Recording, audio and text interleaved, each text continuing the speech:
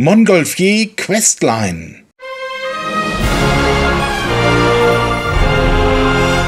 Innogames makes a difference between events and historical questlines. Starting November 17th until November 24th, a new historical questline is dedicated to the brothers Joseph Michel Montgolfier and Jacques Étienne Montgolfier, inventors of the hot air balloon.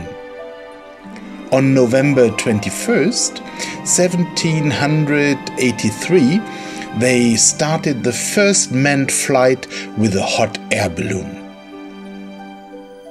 For each solved quest, there is a random reward. As usual, the tasks have to be completed one after one in the predefined order. No quest can be interrupted or skipped. As quest givers serve the two brothers. The quests are similar to what you know from other questlines. For those who are interested in it, you will find the quest in the first comment below the video. When all quests have been completed, you will be rewarded with the portraits of the two brothers and a hot air balloon. This is a cultural building with better properties than the haunted tower of the Halloween event.